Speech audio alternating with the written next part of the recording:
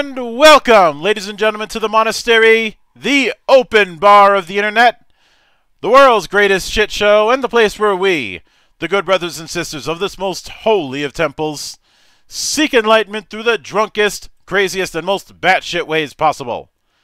I am your one and only gaming monk, better known as Mildra, and with me, I have a newcomer into the temple, coming to us straight from Tennessee, and a man of a thousand portraits, and now making his way into the world of role-playing games with the Wylds of Enoch, spelled with a Y, because you've got to make sure you get that in. The one and only Grant Cooley. How you doing tonight, man? No, I'm good. Howdy, howdy, howdy. Yeah, glad to be here. This is exciting. I'm glad to hear that. Thank you for braving the hell of time zones and my paranoia about them, because even though it said Nashville on the Kickstarter page, I've had some experiences where I can't really trust that anymore. Sure, yeah, home base doesn't mean anything. Yeah, I'm in Central Time Zone, so I don't know where you're at, but I'm in Central as well, which made this so much easier. So much easier, yeah. But I've had a few cases where the location says one thing which would indicate a certain time zone, but the actual location was different.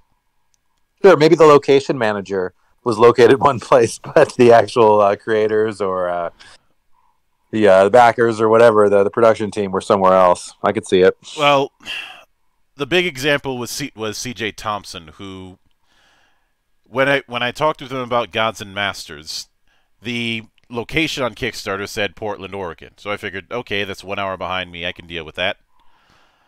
Well, what I didn't know is that he spends half the year in Taiwan as a teacher, and I just happened to contact him. That'd be a bit of a curveball. Yeah, you wouldn't. I can't believe you couldn't intuit that. Clearly, you dropped the ball. Clearly, I'm a monk, not a wizard.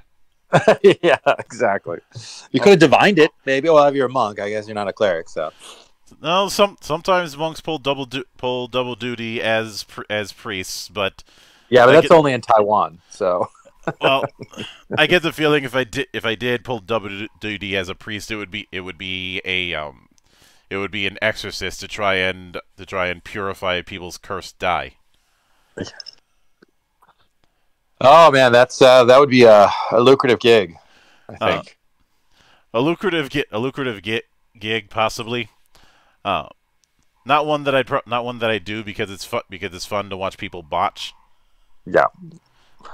Because I remember when dice rollers, like the little automatic dice rolling machines, made a blip. I don't know if they're still around, but I remember, gosh, it had to have been late TSR, early WotC days when WotC took them over. When there was a big surge, I guess with 3rd edition 3.5 or something like that. But I just started seeing them like Gen Con, and they were like, "Oh yeah, this way you can, you roll it." I'm like, "Come on, guys, this is just it's urban legend material right here. You can't roll the luck back into it. You can wear down your dice, I suppose, but yeah, but who wants to use those? Who wants to use those old ass dragon dice that would always wear out because they're made of crayon? Yeah, basically, they were made on the crushed hopes and dreams of all the TSR employees. I figured it was made out of Lorraine Williams' crushed hopes and dreams from thinking that a Buck Rogers RPG in 1988 was a good idea. Kind of missed the boat on that one.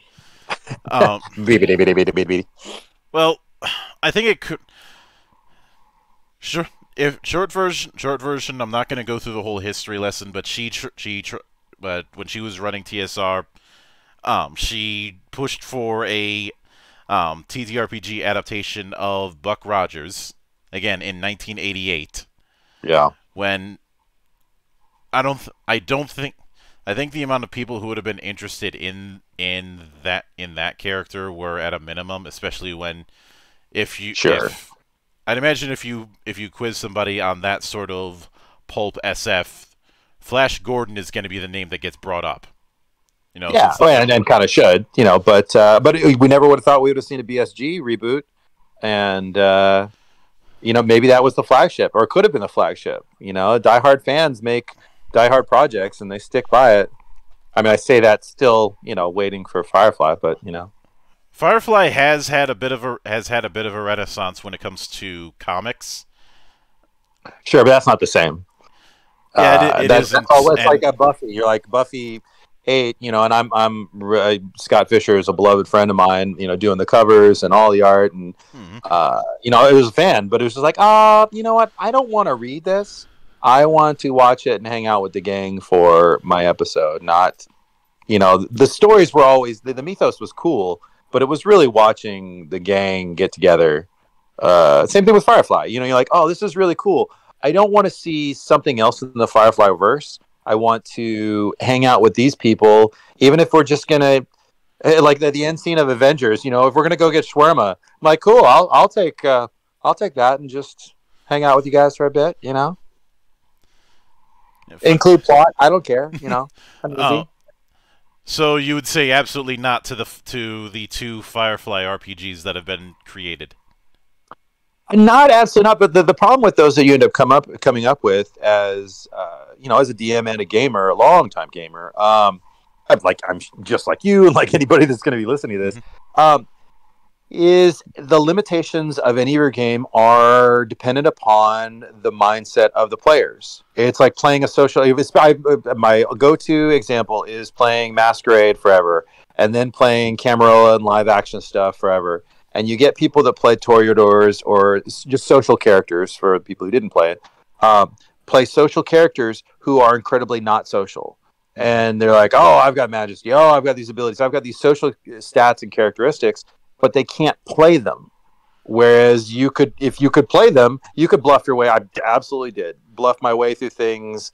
But I'm not necessarily head all bald to me, but like we say, and you play a social game or a social character or play Firefly, if you can't really get in that mindset, not just a love of it, but really understanding and being able to be tongue-in-cheek without being over the top and overly corny or appropriately corny, or chain of command beat you with it is one thing, but if you're relying upon material, Spamalot is another good example. Like, oh, come on, guys, don't just use the source material. Get in the mindset and the headspace where they're at. If you can't do that, then your game is going to flop because it's going to be the same inside jokes that everybody knows. It's like Star Wars always saying, "Oh, I got a bad feeling about this." You're like, seriously? Is that the only phrase anybody knows in throughout the galaxy? That's not even the quote from the film that ended up in the AFI 100 list. Right. But it's like so Firefly is a great example of like, oh man, it would be a really cool game, and you could put a lot of love into the development of it. And I didn't play it. I've played the one that came out after Serenity and the one that came out sometime after that. That used both of them used Cortex. The original used the original Cortex, and the more recent one used Cortex Plus and was all the better for it. But the solution that I would utilize, and this is, well, for one, as a GM, I have a thing that I do where I write out like a one-page primer of what we're running, what sort of tone the campaign's going to have, and what I expect. The other thing is, in the case of Firefly, up until the 11th hour, I didn't tell them I was running Firefly. I told them we were doing a space western. Oh, fantastic! Well, I guess there's a number of things that could fit that. But they're going to set up for Doom World, and they're going to end up with Firefly, so that's going to be different. But I told them a space western. I had said I'd given them a short list of things as far as the Appendix N. I think I told one person, think the good, the bad, and the ugly, but in space, and you'll be not far off, which isn't inaccurate of a description. There wasn't a lot of ugly in Firefly, though, so that's the only thing. Everybody was very attractive. The other thing that I had done when I finally revealed it is, I made clear that this was taking place after Serenity, and essentially used it as a jumping ground for a second Civil War. Because you've no doubt seen Serenity, and I know some people might yell spoilers at me, but it's been long enough that the statute is passed. So yes, we're like 14, 15 years, something like that, if not more. I can't remember exactly. It's like yelling at me about. It's like yelling at me for spoiling the ending to Romeo and Juliet. In certain crowds, sure. But I went with the idea that after that broadcast was put out, that for a lot of people closer to the inner territories, it didn't have that much of an effect. But for the people on the outside, a lot of them did not take kindly to it, and you end up with essentially a second generation of browncoats who call themselves the Dust Devils. Oh. Well, then it also begs the question of why. Like, why? I mean, that's the cool plot development, but you know, when you're playing in the verse, as it were, you know, it's like, why? Why play there over somewhere else, and why that source material? Because everything about that was the tone of. Truth be told, I did this tongue-in-cheek and clever approach. That's neither here nor there. I mean, I've got nothing against games that people want to play and they want to jump into that character, and if they want to be shiny, that's rad. I'm totally down for it. I generally think it's just it's not impossible, and if you can pull it off and pull off a group that really has their head wrapped around it and not just slap some cogs on their bowlers. Mm-hmm. That's amazing, and you know, clearly there are groups that can do that can channel the essence of what they're trying to do, and they all get on the same page from a 0 session onward and make something that's really memorable. Mm-hmm. So, and for me, I did this. I'm being a little salty, but I don't want to be a hater, because it's cool. Whatever my experiences aren't everybody else's, so it's cool to hear that other people can. You know, I love that people keep putting out different games that are fan service games or dedicated diehard games. It's cool to see people what drives them and what games they want to make happen. Yeah, first off, I did this thing to answer a dare because somebody had said to me that you couldn't run an RPG set in Firefly's universe, and I hate being told what to do. Yeah, I've gathered that in our short exchanges that I imagine your dander was significantly raised at that. So,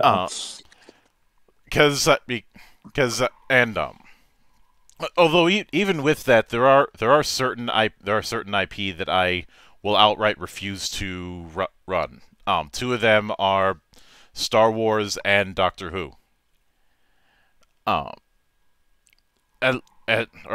should put in a caveat. I'm willing to run them, but with some very specific restrictions.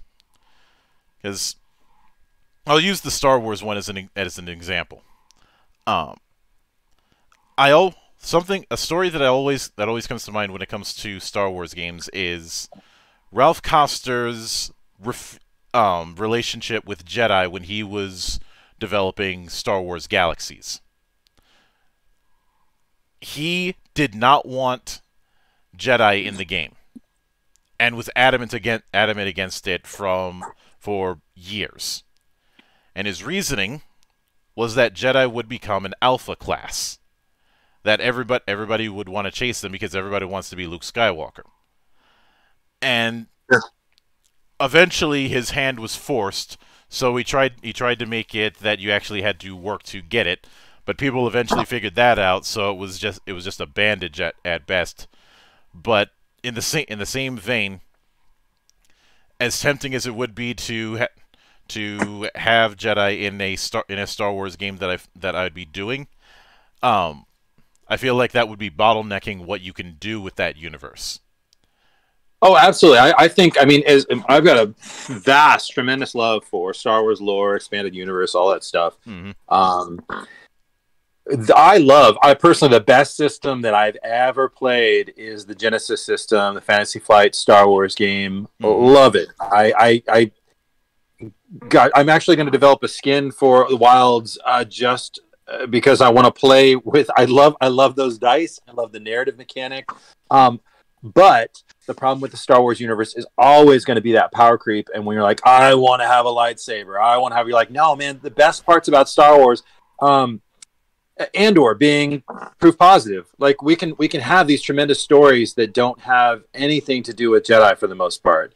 Mandalorian, obviously, a lot of fan service gets kicked in a delightful way. Then I love them, but you can have it's all the exploration of the settings and the scenes. I mean, not dissimilar to roll it to what I'm doing, but the Wilds of Enoch is about setting, it's about scene, it's about narrative, and there's really nothing you can do to break the game, because having played games where suddenly Jedi or Sith break the game, where you're like, oh man, I went from this character that I'm so thrilled that I get to fire my heavy blaster. And, I'm finally rolling, more cool dice. I'm specialized in it, and I'm rolling, I can roll triumphs more often or something. And you're like, oh, and there's this Jedi that's, okay, there we go. And we're good. We're good. Or somebody was on that track, or you've got an NPC, you're like, oh, well, you guys are demigods walking, and the rest of us are, it makes you feel smaller in comparison to that, to be... whereas a Han Solo character, I mean, a scoundrel is amazing. A Finn is a cool character. Characters that are proficient and knowledgeable in their universe that can navigate the highways and byways of the worlds is phenomenally engaging, as opposed to someone who is just, I don't know, it lives by code and is a living weapon. And not hating on Jedi and Sith out there, just saying, like, from a role-playing standpoint, you back yourself into a corner that power creep is going to overwhelm everybody who's not a Jedi in the group. And even when I have allowed for it, I've taken steps to reinforce the whole knight errant or samurai approach. Although an argument could be made of several of them leaning unintentionally into wuxia, but that's another story entirely. Plus, I didn't even dive into that until I started learning about the lightsaber forms and how that can be used as a storytelling angle that a lot of people don't consider. Yeah, absolutely. The saber forms are phenomenally cool. That's the Sora forms, and anyway, that's a whole different tangent, tangent entirely. Going down that rabbit hole. But I usually like to delve into the origin stories with people. So, what would you say was your gateway drug of sorts when it comes to role playing games? Oh wow. Well, the gateway drug entirely was AD&D in high school. Instead of going, we go meet in the library and play straight up dungeon. Well, I mean AD&D, Dungeons and Dragons. Smuggling some miniatures in our coat pockets.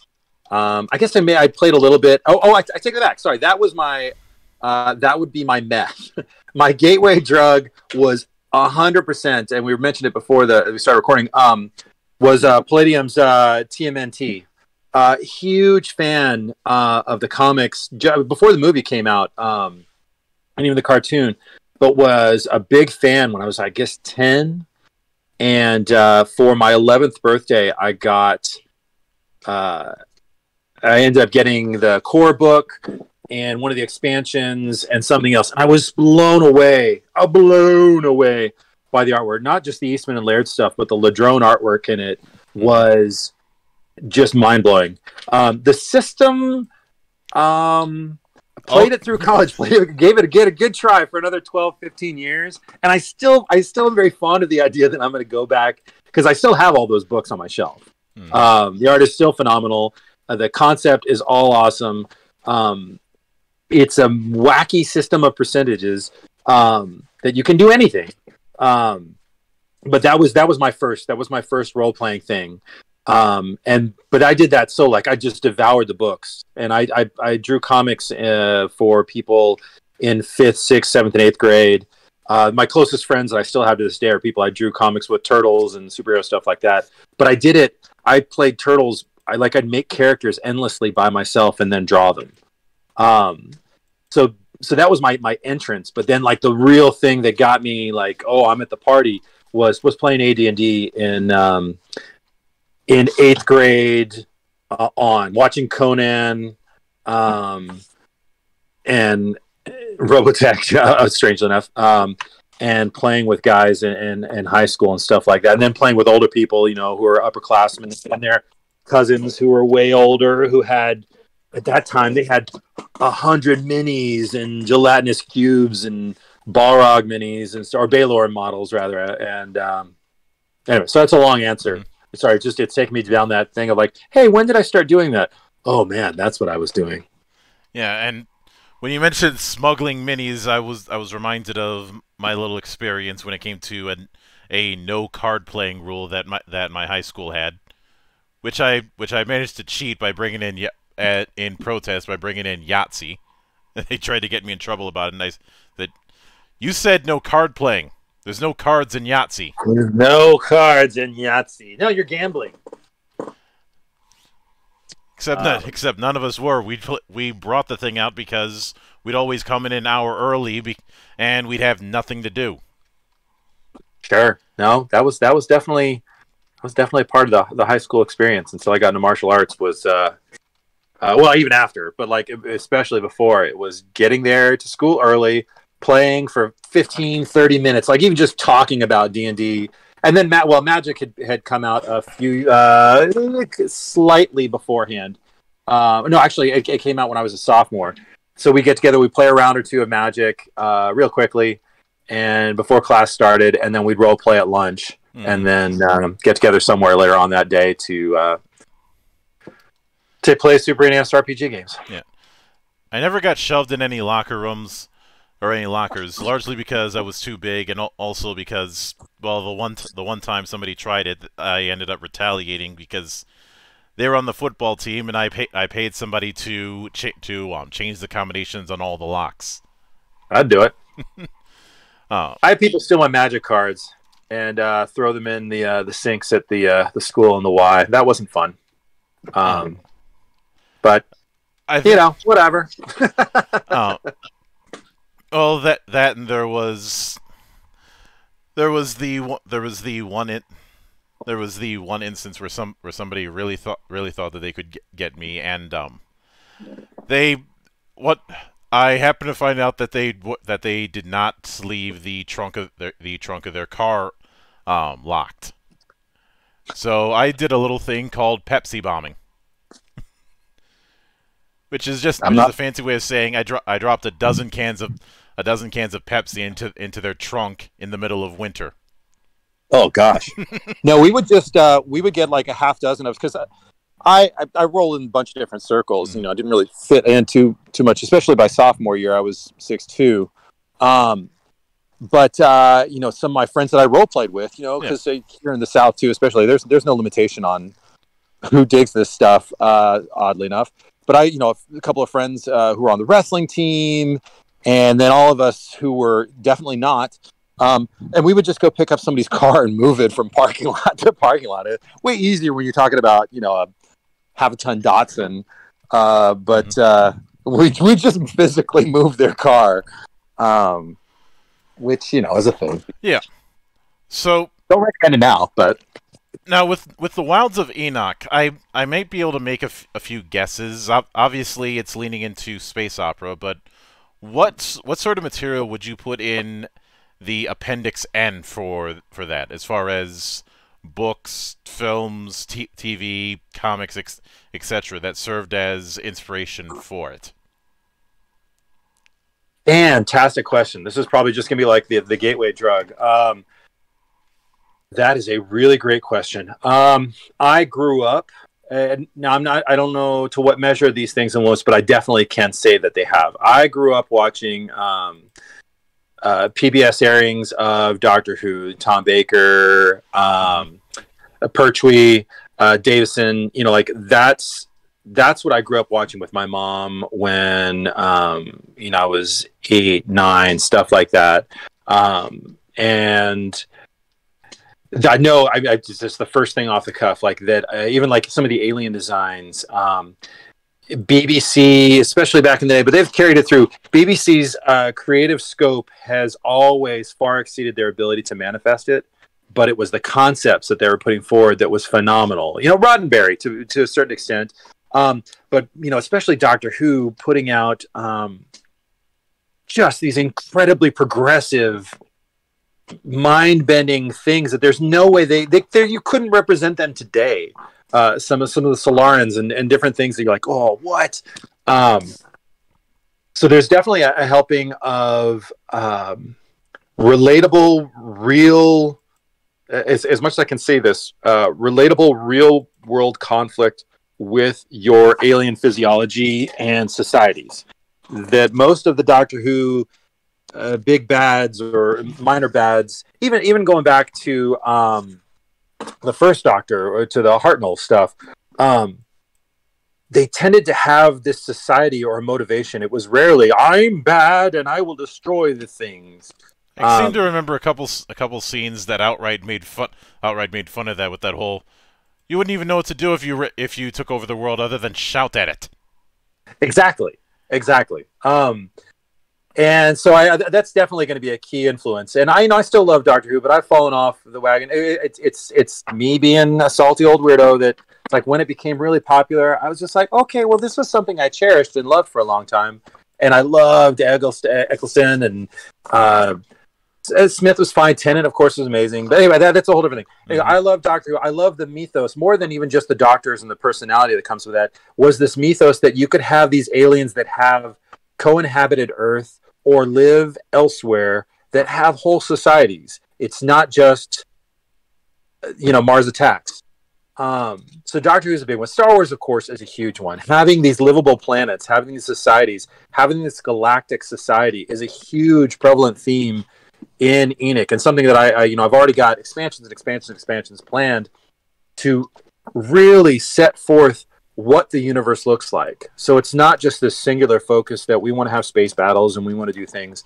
It's a lived-in space. And you were talking earlier about Firefly was lived in. Andor, Mandalorian. These spaces now feel lived in, where you have these everyday scenes, you have these gutter trash scenes, you have these market scenes.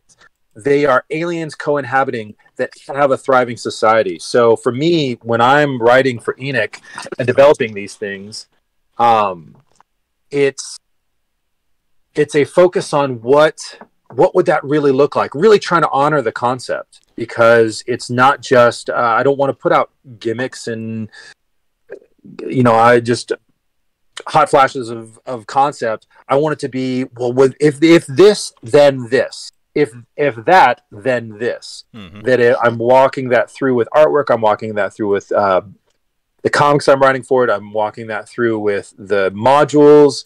And so it's each thing builds and leans to the other thing. So we say Doctor Who, we say Star Trek, we say Star Wars.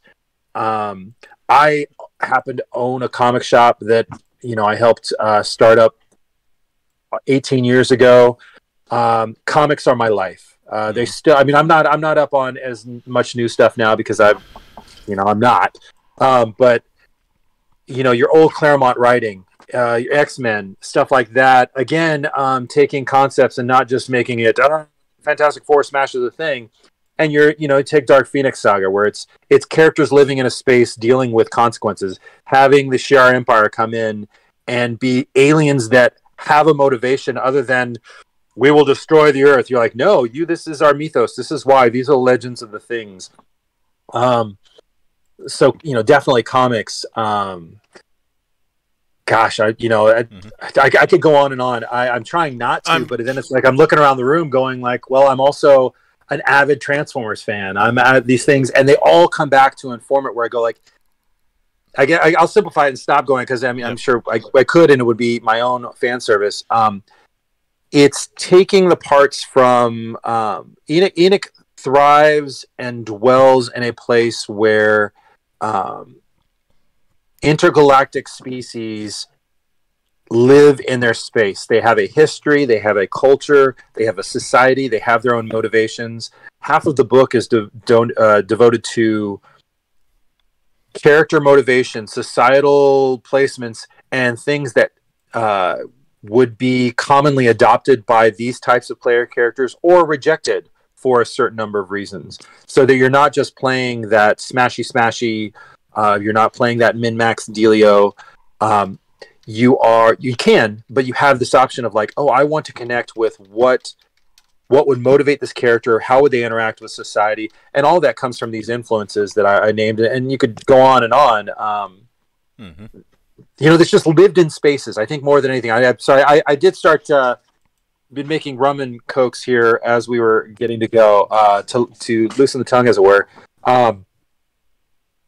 It's lived in spaces that feel that they are populated and viable, that you can connect with, so that you're thinking about the game after you've rolled the dice, after you've put it away. You're thinking about what your character did, what your character will discover, what things they want to do in the world, that in past sessions or different groups have been magnificent, where I feel like, man, this is Iron Throne, this was so cool. Oh, these things are so badass. I love this.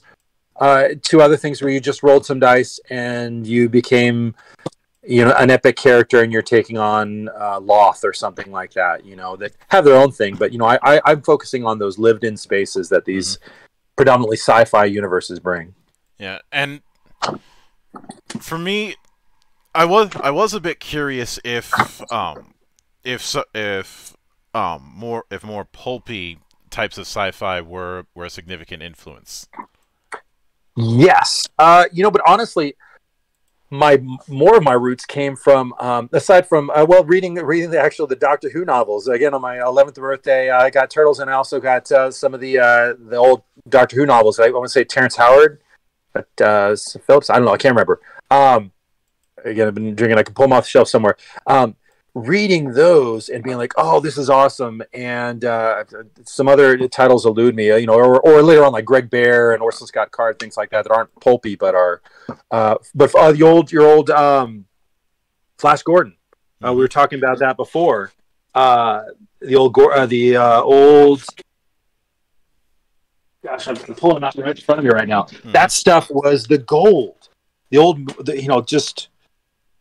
Anyway, yes, Alex Raymond's old Flash Gordon stuff is amazing, and I mean that's comics. But yeah, absolutely. But it's also the pulpy Edgar Rice Burroughs. It's your Robert E. Howard. It's your, I mean, obviously Lovecraft. All these things that are big influence, but it was their pulp roots where they were just writing stuff and talking and commiserating and creating all these things. It's those. I mean, I used to devour old pulp science fiction books too. That I couldn't. If you showed it to me in front, I'd be like, "Oh, of course, clearly that's somebody doing something awesome." But I would go get it from the library. I'd go get it from a bookstore, and just read it and devour it and move on until, you know, I became, you know, especially junior high and stuff like that, and started reading more established fiction. And if Michael Whalen was on the cover, I read it from 1991 through 2001. But yeah, anyway, sorry. The more I drank, the more I talk, which doesn't necessarily equate to succinctness. But it's those pulpy roots again, because those spaces are lived in. Those are the concept dominated the fiction, and they honored the concept by reinforcing it and grounding it. They, you know, technology or special effects or certain levels of imagination hadn't been explored as thoroughly, especially talking about like Flash Gordon, you know, old cylindrical, crazy rocket ships. But their concepts were there. They were thinking in those wavelengths. They were approaching these concepts with curiosity and like, okay, that's going to be our setting, but what we're going to deal with is interspecies conflict and how to disarm whatever, or how to escalate interplanetary conflict, or I don't know. But they dealt with like real concepts in a fictional setting, and that's what really grabbed me. Yeah.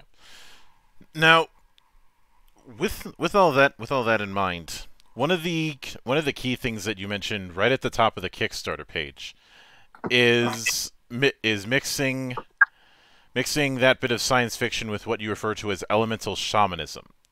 Sure. So, what exactly is meant by that? I'm certainly no stranger to shamanism, especially being a fan of RuneQuest that I am, but that can mean different things to different people. So I'd like to see where your direction is. Absolutely, and we talked about it last night, the Q&A on the Random Worlds RPG Discord, because it can mean a lot of things. In our sense, what you have is you have these primordial elemental abilities that some races inherently manifest and preserve. The Sula are aquatic telepaths. They are also hydromancers. Not all of them. They're innate telepaths. They all are, barring some mutation. But there are a large population of them that are hydromancers, that based on their environment and the way they manipulate their environment. Your Koshik they manipulate the dark matter between, or non-existent matter between dimensions, because they're void walkers.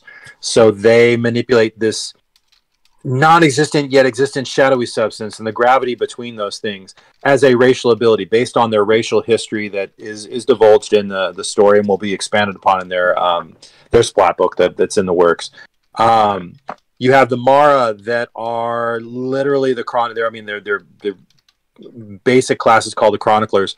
They have safeguarded and witnessed all of the galactic record that exists, because they're the race, the species that started keeping the galactic record, and they are these sentient silicate beings that can shapeshift, that have an igneous core, that are made up of all these strata and different silicate matter. So they have their own elemental affinity and manipulation that comes with their very being and existence. Mm-hmm. So you have these, and that's more of the shamanism that comes with a natural state relationship and manipulation of primordial forces. But then you also have these mutations that are developing with humanity. They refer to themselves Earthkins on Enoch after their exodus from Earth. But several generations in, a couple hundred generations in, these mutations are starting to pop up with these developments with these elemental affinities. You have the Nephilim that are these first, like, truly cross-ocean breed of. They're no longer humans, so to speak. They're humanoids, and that they look like people, but they have these elemental affinities that can manifest powers, abilities, or just affinity is the best way that they can influence these elements based in certain directions. You have the Grigori that have this mysterious, that will be revealed, a mysterious meta connection to primordial life forces that manifest in their characters with their healing abilities or their commanding word. There's something else going on with them. So it's like when we say elemental shamanism, I want to get away from being a mage or something like that. So a disarming term and a very viable question mark is like, what do you mean by elemental shamanism? It's creating a system by which you can have these dynamic forces at play that are more than just technology or biology, that they're just dynamic, that they're that extra bit of exclamation point that is tied to an existing racial component, species component, societal component that has some tether. So it's not just, I do these awesome things, like, well, there's a reason why you do them, and you're going to feel that connection every time you do them. There's a reason and a consequence. And so we're not just shooting lightning bolts, which is fine, but in this setting it would be inappropriate, because it's generally an atmosphere of connection, mystery, intrigue, and divulged revelations of what's going on the planet. Mm-hmm.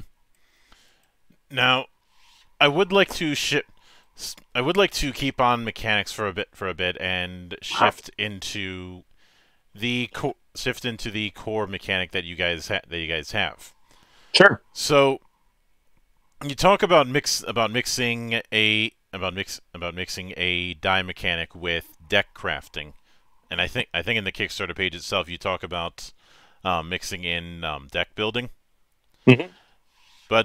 But whenever I look at mechanics, the first thing I'm always looking at is the all roads lead to Rome, i.e. that one die approach, whether it be a formula or something else, and it doesn't even have to be die, but this is the one mechanic that whenever a situation calls for success or failure possibility, this is what's used.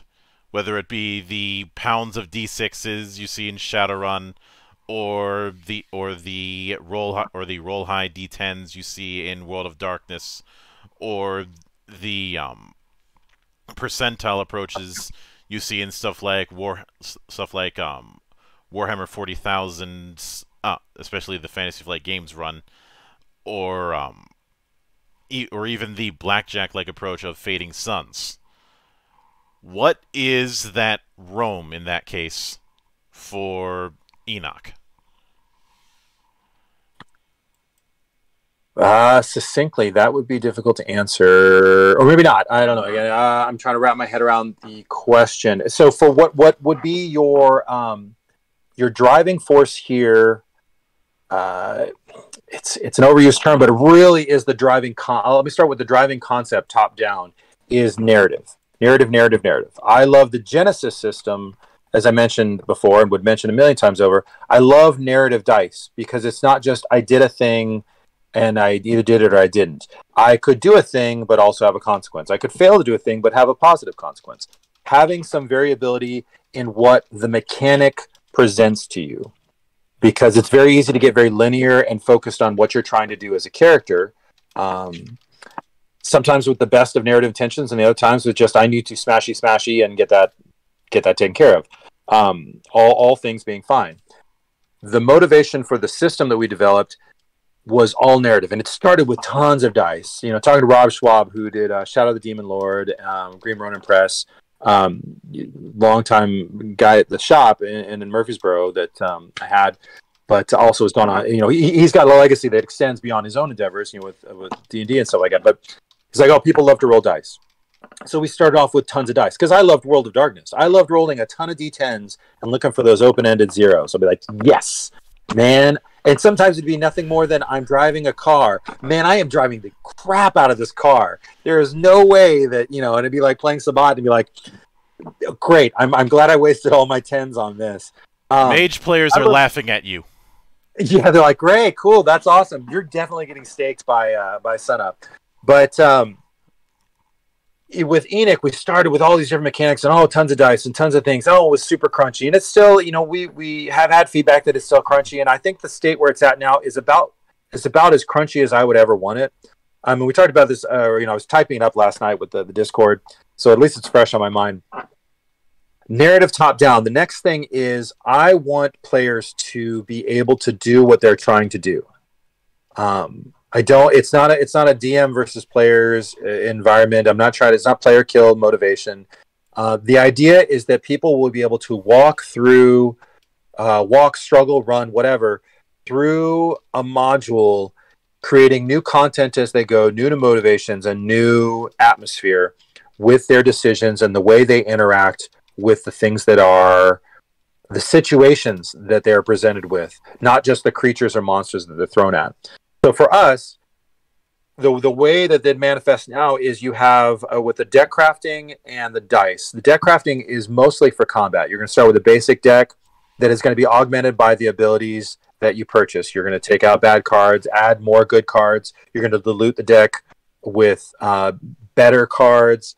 Not dissimilar from other deck crafting or deck building mechanics, where you're going to create a variable timing mechanic where you're going to have that hand that's amazing, and maybe the next hand isn't going to be amazing, and it's representing in game time that I've got to recoup because last round I laid down a hail of minigun fire that allowed us to do whatever.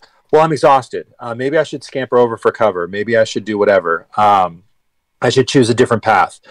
The deck is really neat because it's limited by the content, and it's based on different levels of power and attacks that you could do with the cards.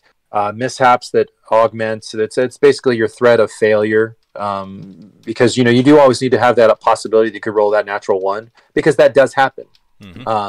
Your Rambo's going to trip over a root every now and then. I won't go into too much of that, but like the deck mechanic was designed to be a timing mechanic as well as a variable situational mechanic. Even if you do the same thing every time, say I throw my axe, I swing my sword. In this case, I fire my las pistol or do my thing.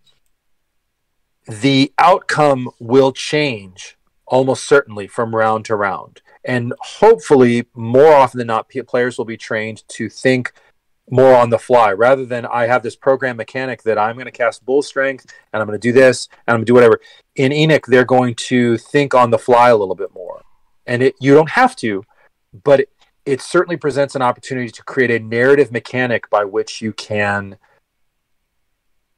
be motivated to think differently, to choose different paths based on what the cards are presenting you. And then those cards are presented to you by the choices you made as you've done your training or you've built your character. And we can go on that more, or I'll present that material. The other half of the thing, our skill checks are, even with the decks, you're still rolling dice for the outcome. So we're using D6 throughout the whole thing. D6 plus cards for combat, D6 plus your stats for skill checks. So it's not necessarily you have two roads you have a 2-lane highway that leads to Rome. Your D6 for your skill checks is based on, you have two key terms, which outside of a tactile, because it's a very tactile game in that sense, without having in front of you, it's kind of a nebulous concept, but bearing with me and presenting it, you have two basic conditions. You have a threshold value and a RNS, a required number of successes. Your threshold value is how difficult it would be for you to do a thing. Your required number of successes is how long or how much of the thing you would have to do. If we were trying, the example that came up last night was, I want to climb a cliff face. Be like, okay, well, cool. We're going to set a threshold value. The one I set forward was, we're going to set a threshold value of 3. You roll 3 or less, you succeed. You base that, how many dice, your dice pool is based on the stat that you're going to use. I'm either going to be very strong and I can pull myself up. It's no thing at all for me to hang Stallone style cliffhanger by a few fingers. Or I'm so agile that I parkour my way up this thing. So you use your strength or your agility. It sets, I've got 4 dice. I've got a strength of 4. I need 3s or less. And the other component, the RNS, the required number of successes, is like, well, how tall is the cliff face? How long are you going to be climbing it? Do I want to set a required number of successes that says, okay, by the time you hit the successes, that's how long it took you to scale that cliff face. So some things will be like, it's going to take me, I need 5. Well, I'm not going to hit that in one roll, but that's going to say I'm maybe going to hit it in 2 rounds. Maybe some people are going to hit it in 3. Maybe there's a mechanic behind you where you have some creepy crawly running up the thing, is like, well, something's going to happen in the meantime. And I don't want to get too much off tangent, but the idea being setting challenges by the difficulty by which they would, the innate difficulty of the challenge and their ability to do it. Other things will be, I'm going to set, this is hard. There's a boulder coming my way. I'm going to dodge out of the way. Well, there's a required number of success of 1, because you either did it or you didn't. And you got, you either Indiana Jones did or you didn't. So you say, well, it's going to be hard to get out of the way. I'm going to set that threshold value of 2. I need 2s or less on these dice. Well, I'm rolling 4 dice. All I need is 1. It's like, it's hard to do, but you only need to do it once. Or I'm climbing a cliff face, or I'm hacking into a computer, or think about aliens. They're trying to hack through the door, and they're like, oh, come on, we got to get through. Meanwhile, aliens are dropping down through the ceiling. You're like, no, we got to do this thing. We got this thing. Rourke, wasn't his name? Anyway, like, they're screaming. It's like, so you've got this timing mechanic that maybe it takes longer. Maybe things are happening in the time that it took you to do it. But it's setting up that narrative mechanic that says it's not always going to be, I have climb. I made my climb check. I'm good to climb. I don't have climb. Oh man, I'm not going to be able to climb that well. Or you should be able to do that. The example I brought up last night, which is my favorite thing to accompany, which isn't going to happen that often, but say it's something easy that you should be able to do. I am this buff guy, and I'm going to jump over that hurdle for whatever reason. I'm going to jump over that log. We're running through the woods. Oh, I'm going to jump over that log. Cool. You've got 4 dice, and you need 4s, and you botch it. Be like, going forward, the crew is going to remember that. They're going to be like, oh, no matter how tough and awesome you are, no matter how you carry out on your back in the middle of a hailstorm of laser fire, they're going to be like, well, just don't put a log in front of Wrzbowski, otherwise we're all doomed. So now that was a long rant about it, but it's these two mechanics that create a dynamic force for combat and a related but separate dynamic that says your skill checks and your abilities, these things can still be narrative within a pass-fail system. I can get the narrative part, but with all due respect, I think you ended up going off the rails a little bit. I 100%. I have no doubt that I have. The reason why I use the Rome thing is, as the saying goes, all roads lead to Rome. If I'm attempting an action in World of Darkness, no matter how dice goblin-y somebody is, it's always a case of attribute plus skill in D10s. Try and get a bunch of die over 8 and compare that to a minimum. Sure. If I'm doing an action in Legend of the Five Rings, I roll the attribute and skill. I keep the attribute. 10s explode. That's the kind of thing that I was asking about. And since you mentioned that this is using D6s, is it something like Shadowrun where 4 and higher is a hit and things below that are misses, or do you have a different approach to 6-sided die? Gotcha. It is the opposite. So you're looking for less than. Sorry. So when a stat is presented or a challenge is presented, you're looking for that equal to or less than. The higher the number, the easier it is to do, or the stronger the thing is. The lower the number, the harder it is to do. If that makes sense. So if I have a strength of 4, I have 4 dice in that pool to make a strength-related skill check. Mm-hmm. It says I need 3s. I'm rolling 4 dice. It says the threshold value is 3. I'm rolling 4 dice, and I'm looking for 3s or less. Mm-hmm. In cases where that needs multiple successes, that has a different a play out, which is of course explained in the book. Yeah. But also additional successes can lead to an additional narrative effect. In the example of I dodge the boulder, so that'd be degrees of success. Exactly. Then that narrative component means like I didn't just get out of the way of the boulder, I pivoted off these things, spun around, and now I'm in a position of advantage. Yeah. Or or a flourish. That's just like, man, if they throw boulders at us, Wrzbowski's got it covered. Now, within that, the other part I wanted to ask is where skills come to play into that kind of role. Sure. So you have a very simplified level of layer of skills. Off the top of my head, I want to say 16 to 20-ish. It's not an expansive skill list like D&D where you've got everything broken down. They're more D&D's simplified. skill list is tame compared to some of the stuff I saw in the 90s. Sure, absolutely. Well, I mean, I came from Turtles where you're like, we will outline everything, and you are going to generate a number. A percentage, 11% for you to be able to cook eggs. I raised you one Phoenix Command. Haven't played it, and it doesn't sound like I want to. I love the in-depth things that people do, but I'd rather you be able to just imagine it and explain it than have to have a mechanic for it. It's important to strike a balance. If you do, if there's too much imagine, you're not playing a game anymore. You're doing improv theater. True, very, very good point. It is a very good point, and we want to feel the action. We want to feel the weight of success and consequence, for sure. So in our case, the skills are directly tied to be able to do a great number of things. I don't know how to put it any better. Like, so, like, if you athletics is a skill that you would have. Athletics applies to a lot of different things.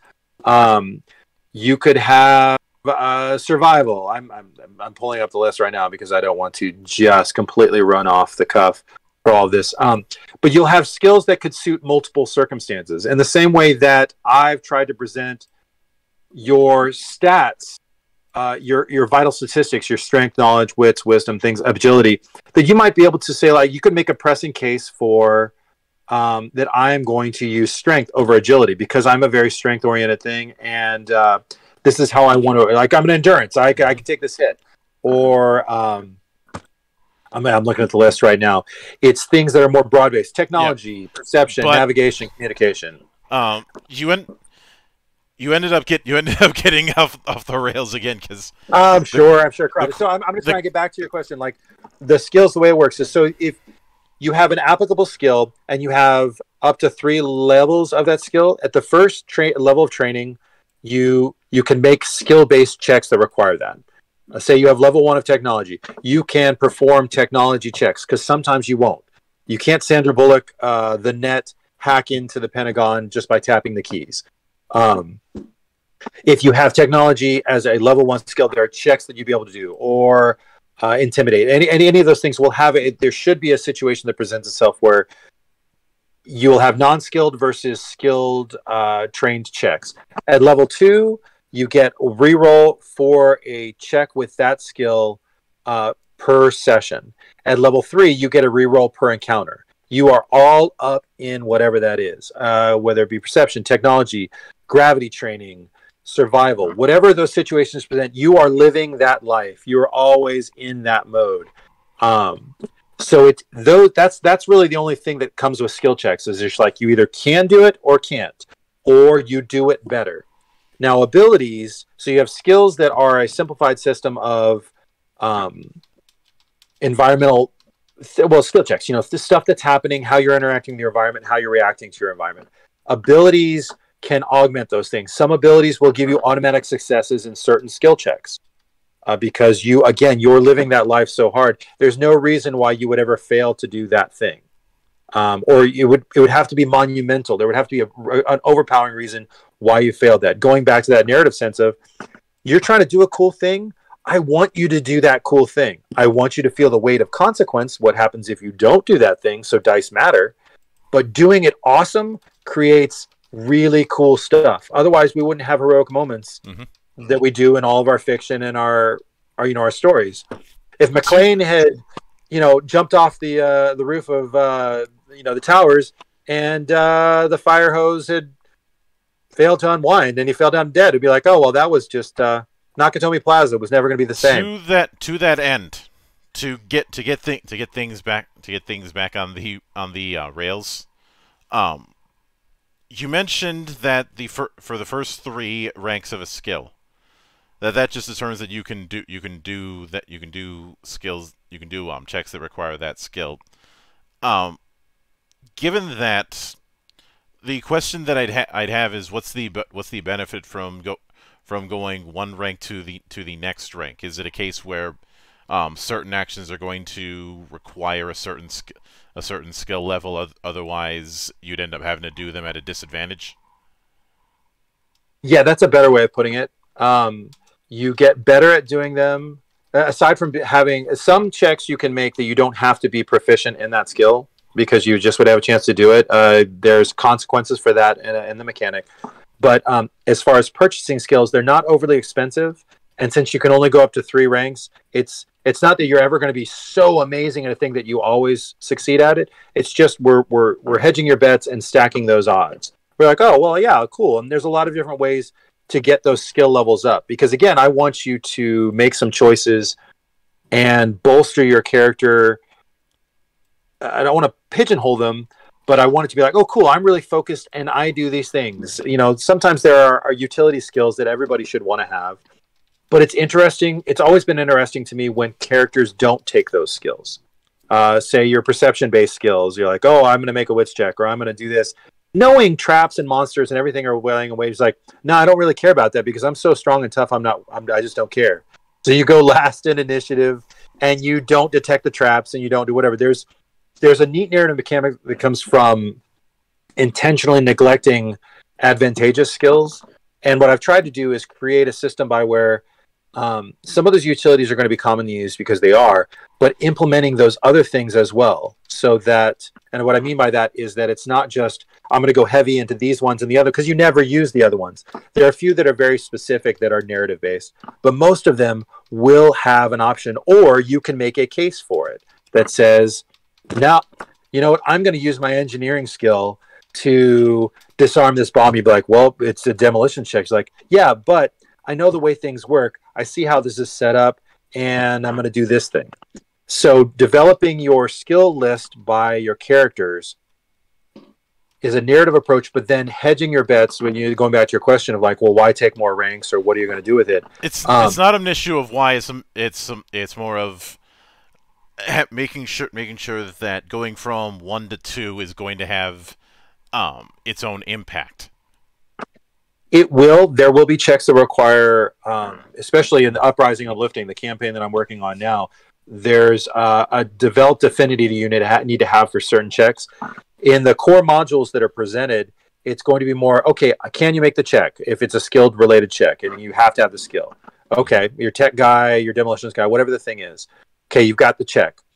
The second level is really, some abilities require you to have multiple ranks to get to those level 6 abilities, level 5, level 6 abilities. So like, oh, you've really got to be committed to doing these things to unlock certain tech trees, so to speak.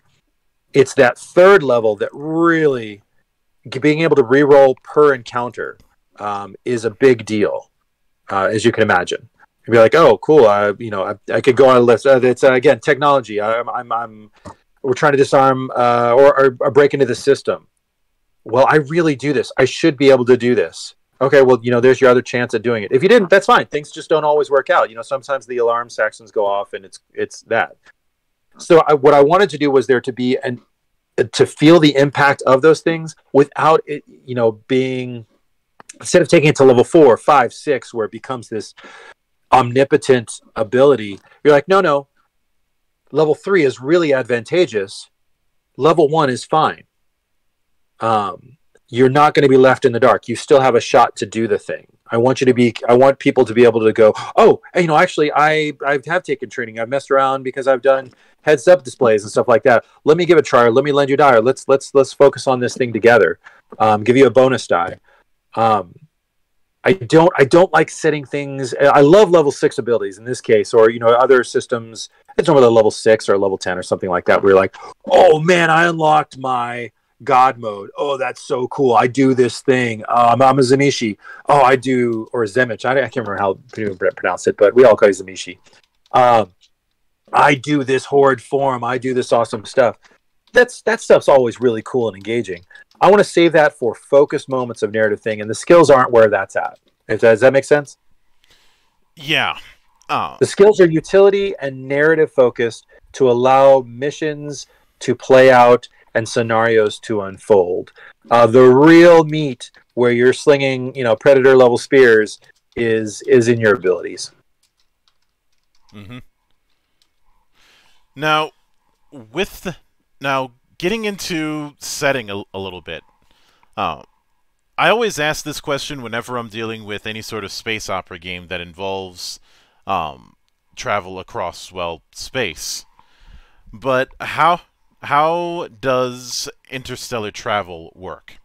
Is it a case where you're jumping into a separate kind of space, a la warping or light speed? Is it a case where you can only jump between specific points, like a la Wing Commander or Cowboy Bebop, or is it some mix between the two?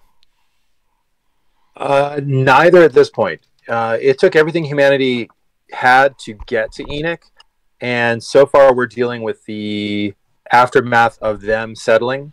You have the Greater Russo Alliance that lives up in space in the fragmented sections of a moon. The Koshik splat book. So each of the splat books I'm developing for the each of the races will further the meta story and unfold more of the narrative, as well as unlocking additional races or additional abilities, classes, to put it succinctly, to unlock more playable content.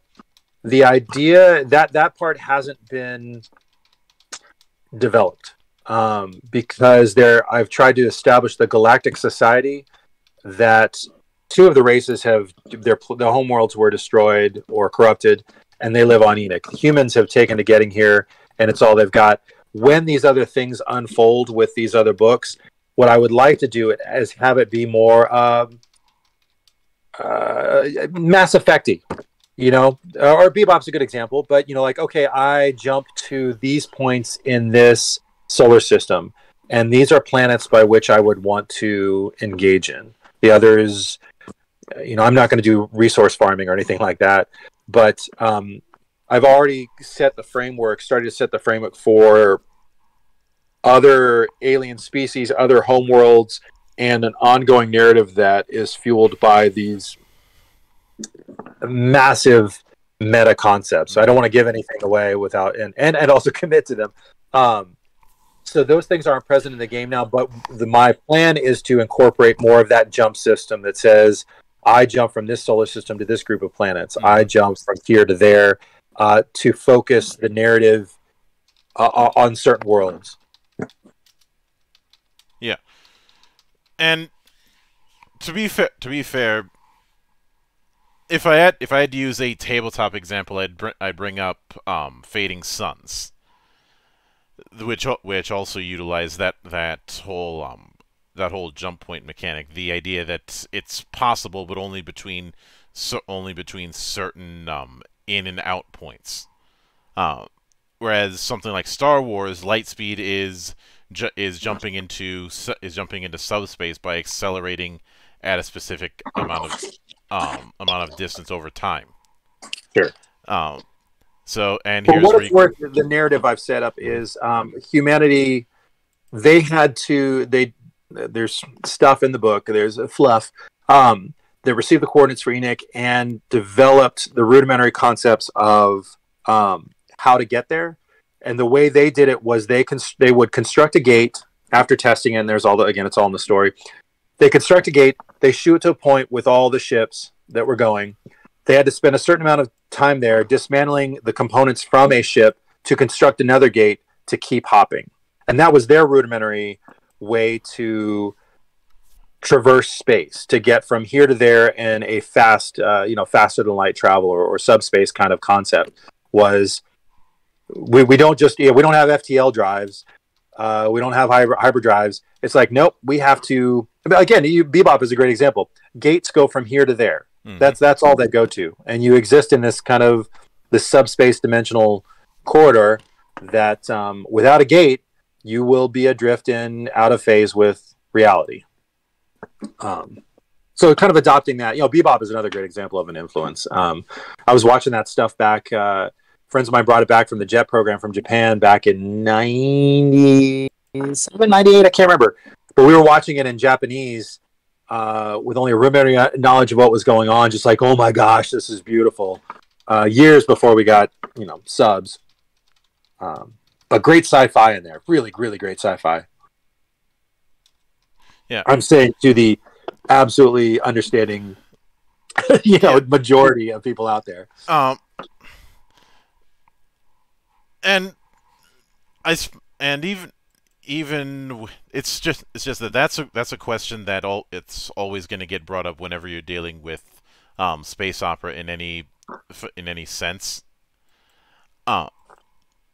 Now taking that in mind, given the use of cards, I'm curious how you'd handle something like Wylds of Enoch if somebody wanted to play this on a virtual tabletop, because it's kind of hard to do. It's not impossible to do cards in a virtual tabletop, but some are going to be harder than others. Sure, and I was asked that last night, and that is on the table of consideration, how to present that and how to make that available. Being pretty much being a one-man squad at this point, which is not an excuse. It's just going, okay, my priorities are going to present the material in as reliable and resilient a way as possible.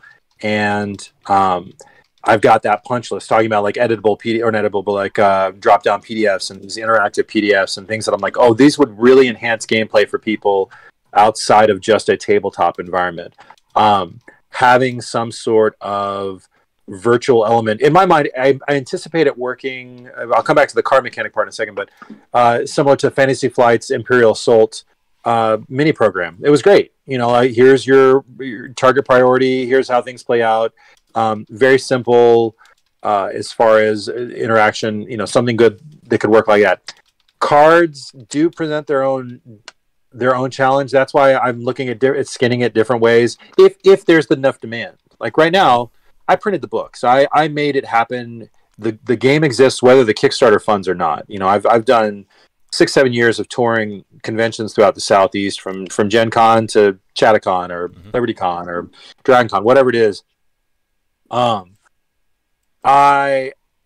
It's going to live and it's going to continue to grow. And I have some of these concerns placed on like, okay, well, I'm going to keep those connections open or look for technologies that allow me to present that in that way. If the Kickstarter doesn't fund, which is perfectly fine, I'm still going to be making the game and it'll be available to people who want to pick it up on the website or want to peruse it in another way. The Kickstarter funds and there's enough of a draw for it that goes like, this is really great. We love the setting. We would really love to see a virtual tabletop. Then I will scoot that up. It's already on the list. I wouldn't say it's a priority, but then it will take more precedence because like, oh, well, people were really clamoring for this option who already relive the environment. Or I've got this group I want to play. There's enough people saying like, it would be really great to have this. Then I'll just make it more of a priority, either invest in it if the need's there or develop the connections necessary to make that a possibility. Right now, it's a pencil, paper, card, dice, tabletop game, and I really am proud of it, and I love it. And it has the possibility, through some rethinking and development, to reach audiences outside of that intended effect through technology or supply. Yeah. Now, with that in mind, what would you say the total page count is at? The total page of the hardback is 244 pages. The total PDF count is pushing over 250 just after doing the character creation walkthrough with guides and diagrams. As I'm getting feedback from a larger level, a big push of this that I put in the campaign and also on the website is to make a living PDF. That's my goal. There are of course going to be limitations. People are like, oh, I thought it was going to be this. Like, I'm stating my intention is to make a living PDF in the sense that the feedback and experiences I have and other people have will be assessed and incorporated into the PDF. So as the PDF, the experience grows and the development grows, thankfully I've got no shortage amount of design or art to throw at it. We can enhance the experience. We can qualify it, clarify it, expand modules, rules, whatever is necessary. The feedback I get, I want to take it seriously and put it in there. So the PDF is going to continue to grow. All the things we were talking about before, bookmarks, which that wouldn't increase the page count, but the appendix, the indexes, annotations where necessary, just making it grow and be robust and be a real resource rather than a finite presentation. So now, with that in mind, what would you be shooting for as far as a release window? Not a date per se, but a ballpark. Release for the hardback book? At the very least, the PDF. Oh, the PDF. I'm going to have that in the pipeline so that whatever mark I'm on right now, I think it's Mark 3. That'll be released either the day of or the day after funding through the Kickstarter. I've had it available on DriveThruRPG for a while. It still's up there if you wanted to pay more for it. The Kickstarter's $5, but that'll be deliverable immediately. So that'll be the first week in February to put it liberally, but the first couple days in February, and that includes. For people who back the Kickstarter, they're going to not only have the PDF, they're going to have the PDFs of the character sheets, they're going to have the PDF of the card sheets, and they'll also be on my short list of people that I'm like, I'm going to, not to say that I'm not going to listen to them, I'm going to listen to them more. You're like, oh, you backed it, you were in it, you weren't some anonymous face, I've got your name. When you say, yeah, hey, this came up, be like, oh, you're just up, you're going to be part of the family at that point. The hardback book will ship the first week of February, maybe say the first 7 to 10 days tops if shipping supplies become an issue or something like that. But the book's already printed. I self-published those, self-paid for them. They came in from KS Printing in October because I knew I was going to do it, and I was committed to making the project happening and having the books on the shelves. So they exist whether the Kickstarter funds or not. All right. Which is another big bonus. Kickstarters, you're like, oh, this will ship eventually. You're like, no, if you back this, you're going to get your goods as fast as humanly possible. As soon as I get that backer report and I start filling out shipping labels, I'll be making multiple runs daily as necessary to get the stuff out. Lord knows nobody wants another Star Citizen. Oh, I'm not familiar with that. I'm a Kingdom of Death veteran, or say Confrontation that's never going to fund or never going to be so fulfilled. Kickstarter's awesome until they're not. Although in those kind of, more often than not in those kind of situations, I blame Kickstarter less, and I blame whoever was running the Kickstarter more. Oh, absolutely. No, Kickstarter is just a forum that has its own flaws, but in general, I've also had phenomenally fun Kickstarters that were like, man, it was so awesome to be a part of this story, to get swag. Stretch goals they're a blast. I'm getting ready to announce mine, and I hope we make it to stretch goals, because if we do, it just means more awesomeness for everybody. Kickstarter can be really great. It's when you see people who either don't know what they're doing or have no intention of doing what they said they're going to do, that it becomes, well, like that's people, Kickstarter or life, and generally people that don't follow through on their word, you're like, oh, bummer. I'm a big fan of achievable goals and making sure I know how I'm going to get from A to B, especially if other people's time, money, or support is on the line. Yeah. And with that in mind, I will certainly be looking forward to seeing how it develops. But with all that said, I do want to sincerely thank you for taking the time out of your schedule to come onto the show and enjoy the madness that happens around here. Oh, thank you. No, I clearly Rails exists for people who's willing to stay on them. I appreciate you letting me get off topic and get wherever we got to. It was a real treat, and I appreciate you just extending the invitation.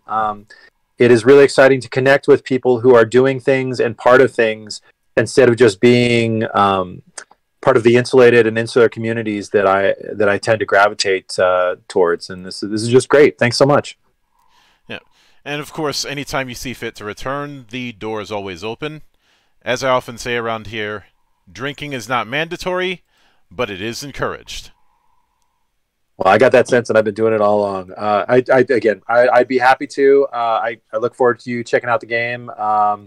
If other people want to support it, that's super cool. There's plenty of ways to do that at a cost-effective place. It isn't about the cash grab. It's really about having made the thing and sharing it with people, and also sharing their response. And sometimes that stings a bit, but if it's robust, it can weather that storm, and it can be better for the connection. Mm-hmm. And of course, a sincere thanks goes out to everyone who took the time out of their schedule to come onto the show and enjoy the madness. And there will be plenty more where that came from, as there always is here, on the open bar of the internet. But until then, on behalf of the good brothers present and not present, my name is Mildra. I am your gaming monk. Stay fucking frosty, everybody.